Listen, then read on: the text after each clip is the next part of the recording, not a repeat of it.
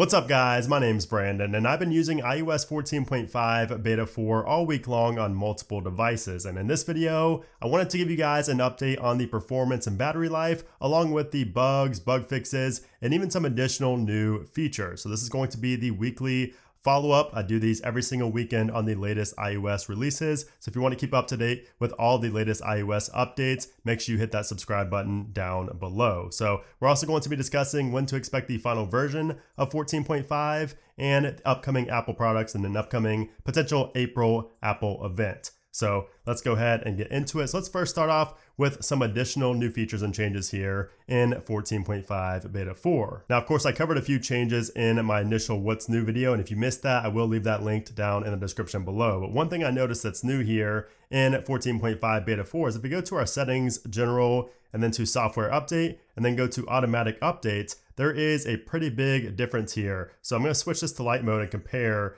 this to the old version. So on the left is iOS 14.5 Beta 3, on the right is Beta 4. So you can see here a pretty big difference right away. So a lot of verbiage changes. So now it says download new updates instead of download iOS updates. We also do not have the automatically header text right there or the little subtext underneath of it that says iPhone will automatically download updates over Wi-Fi. And if we go ahead and toggle on the download new updates, you can see we also have a new section there, a new toggle there for install security updates. That was not there before. And this is pretty interesting because it looks like we're gonna possibly start getting updates that are just for security separated from like the major iOS releases. So for example, like the point update, so like the 14.4.1, that could be different than like a 14.5 release. So you don't have to install the security updates if you don't want to, or you can only install the security updates. So we don't know for sure what Apple's going to do there, but it is pretty interesting that we have that new toggle now. So this whole section has been updated here in 14.5 Beta 4. We also get another change with the MagSafe charging animation. So as I pointed out in my original What's New video, I talked about how the animation has returned here in Beta 4. So it was gone in Beta 3 and previous versions, but you can see here now when you put the MagSafe puck on the back to wirelessly charge, it will have the animation. Now what's new is that if you go into low power mode, so if we go into our settings and then go to our battery, turn low power mode on, continue, lock the screen, and we go ahead and put this on the back of our phone, you can see that the animation has a yellow accent to it now instead of green. So that is new in Beta 4 to signify that you are in fact in low power mode. So I do like that little minor change there here in Beta 4. We also get another change in Apple Music, and this is not specifically for 14.5 Beta 4. This is for everybody, but it was just a recent change by Apple server side, and it's at the radio station. So your personal radio stations no longer show your profile picture as like the album artwork. It now has this, red, really cool looking artwork there. And I actually like that a lot better because before it would just kind of show my face real big and it looked kind of weird to be pressing play on. So I like that they made the change so it does not include a big picture of like your profile picture as the album artwork for your personal radio station. And while we're talking about music, I did also want to point out that handoff works a lot more consistently now in Beta 4. So you can see here when I pull my HomePod Mini closer, it works pretty much every single time now. So before it would work like maybe half the time, and on Beta 3 it was like a quarter of the time, but now finally in Beta 4 it seems to work like 95% of the time. It rarely doesn't work when I push my iPhone closer to the HomePod. It's still very sensitive. I wish that it would not be as sensitive. I wish there was a setting that can change the sensitivity for the handoff feature, because sometimes I'm not even really that close to it and it starts vibrating my phone and it pops up and kind of stops me from what I was doing. So it's kind of annoying sometimes. But the handoff feature with the HomePod Mini is much better here in Beta 4. So things have improved with the HomePod Mini and the handoff feature, but things have actually gotten a little bit worse with the AirPods Max. And this could have to do with the new firmware update that went out for the AirPods Max just recently. And this beta, they're kind of just not lining up perfectly yet. We may have to wait for the final release. But I did notice that music would sometimes randomly stop playing. And when I press play in here, I wouldn't be able to hear anything. Like it would show it's playing, it would show this moving, but I would not be able able to hear anything in my headphones. Sometimes I would have to like close out of the music application, force close and open it back up. And that was just a minor bug I noticed here on beta 4, specifically with the AirPods Max. Now, also I did want to point out that the AirPods Max, and once again, I don't know if this is because of iOS 14.5 beta 4 or the new firmware updates. I believe it's 14.5 beta 4, but when I press the buttons on the AirPods Max, I do not get any type of noise like it used to beep before when I would switch from transparency to noise cancellation or vice versa. But now you do not get any indication that it's switched. You kind of just have to listen for it, and I really do not like that. So I'm guessing that's a bug. I don't think that Apple would ever make that a feature where you don't hear a sound when you switch the modes. But that is one thing I've noticed as well with the AirPods Max here on 14.5 beta 4. But aside from those AirPods Max bugs, I really have not had any other bug here in beta 4. And I mean, that's crazy because I had a ton of bugs in beta 3. I talked to you guys about all the bugs in beta 3 in my follow-up video and my initial what's new video, and even in the beta 4 what's new video. I talked about a lot of the bugs that have been fixed. And I can confirm, you know, a week later that I really don't have any bugs. And I mean, that does kind of line up because we do have an A at the end of the build number here on beta 4, which does indicate we are very close to final. And performance and bug wise, I mean, this is pretty much ready for prime time. I mean, maybe one more beta, potentially in RC. We'll talk about that near the end of this video. But as far as performance goes overall, the performance here on beta 4 is excellent. I mean, it feels really, really solid. It does not feel like a beta anymore. Beta 3 really felt like a beta, had a lot of bugs, had a lot of issues. I had random freeze ups, things wouldn't work, you know, AirPods would disconnect, a lot of different issues that I've talked about in previous videos. But here in beta 4, I've had an excellent experience overall on every device. So I've been using the iPhone 12 in this video, but on the iPhone 12 Pro, which I use every day, I do use the beta every single day on my main device. No issues there. And on the iPad Pro, no issues there. Those are the main 3 devices. These 3 devices are the main ones I use every single day. And I've not had any issues, which is a really, really good sign here for 14.5, especially given how many new features and changes are in this update. There are a ton of new features and changes, as you guys have seen if you followed along with every one of the beta videos. Now, as far as battery life goes, battery life is also better here in beta 4. This is the best battery life I've gotten so far in iOS 14.5, better than beta 1, 2, or 3.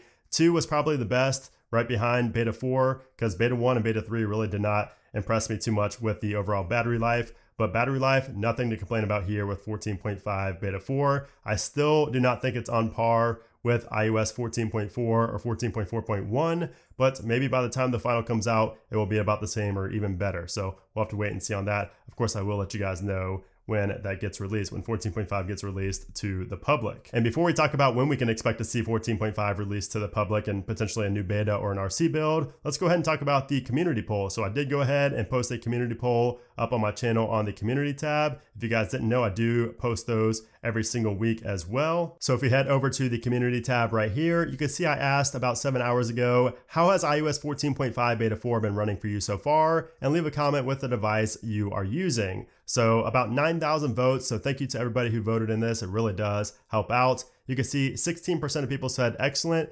7% said good, 4% said not so good, and 73% are still not on the beta. So 16% on excellent, that's pretty good. And if we go down to beta 3, you can see that's much better than beta 3. So only 2%, but that is, you know, a big difference when we're talking about thousands of votes. So 14% versus 16% is a good sign. 74% and 73% not on the beta. So it looks like maybe somebody jumped on after that. So about 15% here on beta 2. So it looks like 16% is the highest. Of course, that could be because we don't have all the votes in yet, but still a good amount of people are having a great experience here. And you can see some of the comments here as well. Jason said, getting unbelievably good battery life on the 12 Pro Max. Use my phone for work every day, and I'm ending the day between 60 and 70% battery. That is impressive, and that is really good to hear coming from beta software at that. So here and there, I get a notification saying no SIM card, and I'll have to restart my phone. Interesting. I've not had that. Let me know if you guys have had that issue with a no SIM card. That used to be a bug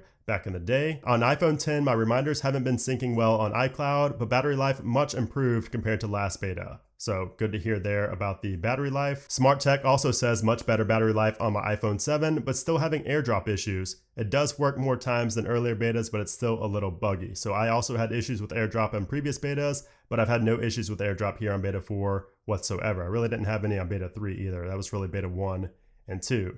good, but still having the geotagging bug on photos and animation glitches on the home, control platter, and control center. Interesting. I've not had any bugs with geotagging, I don't believe. If you guys have had any bugs with geotagging in photos, let me know in a comment. I've not even heard about that one there. Sometimes the AirPods connected notification stays at the top of the screen for a couple of minutes on my iPhone 11. Also, I can't connect to my VPN 80% of the time. So that's interesting. I'm not sure why that would show up at the top of your screen for a couple of minutes unless you are going back and forth between two different devices. As far as the VPN goes, I'm not sure about that either. I've not heard anybody else with issues with VPN on this beta whatsoever. So maybe check the VPN. Beta 4 has been a solid step ahead in terms of bug fixes. The battery alone is just so much better as well. So you can see a lot of people having a very similar experience to me in terms of the overall performance and the battery life, which is really, really good news. I'll just read a couple more here. Great battery life and much better standby time on the 12 mini. Somebody's having a weird Touch ID unlock glitch on the SE 2020.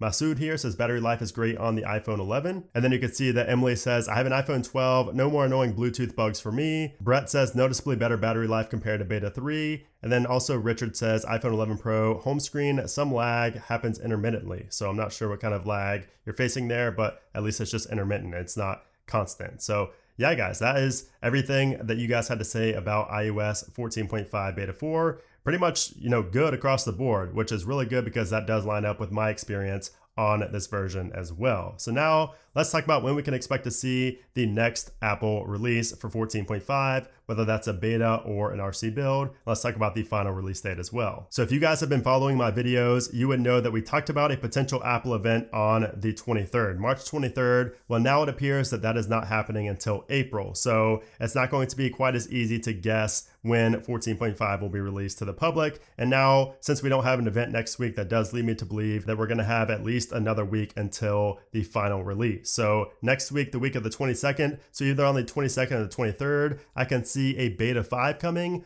or it's also possible to see an RC build. So one of those two are coming next week, possibly both. So we could even see a beta 5 on Monday, and then maybe the RC on like a Thursday or a Friday. And then the week of the 29th or the 30th, maybe the 29th or the 30th, I should say, we will see iOS 14.5 released to the public. Now, there is also the possibility that it gets released later on, like in the beginning of April, although I still think that we'll see 14.5 at the end of March. So it's really hard to say right now, but as of right now, I can see the final being released on the 29th or the 30th. We'll have to wait and see. It's hard to tell with Apple these days. They've been really unpredictable. They've really been throwing curveballs consistently for the past year and a half. So it's really hard to say, but of course you guys know to follow me on Twitter if you want to see minute by minute updates. And of course I will post here on YouTube as well when those new updates get released. And by the way, at that upcoming Apple event, which we can probably expect to see in April, we are expecting to see a new iPad Pro, AirTags, and potentially new AirPods, although leakers are now saying that the AirPods 3 will be released later in the year, not in the first half of this year. So the AirPods are probably not going to be released, but we should see a new iPad Pro and possibly the AirTags as well, and maybe something else that Apple is keeping as a surprise. So we'll wait and see on that. I will be going live here on the channel as well if Apple does in fact have an event in early April. So just stay tuned. A lot of good stuff coming up here on the channel. But if you guys enjoyed this video, I would appreciate if you gave it a thumbs up. And of course, make sure you subscribe so you don't miss any future iOS update videos. But anyways, guys, thanks again for watching, and I'll see you soon.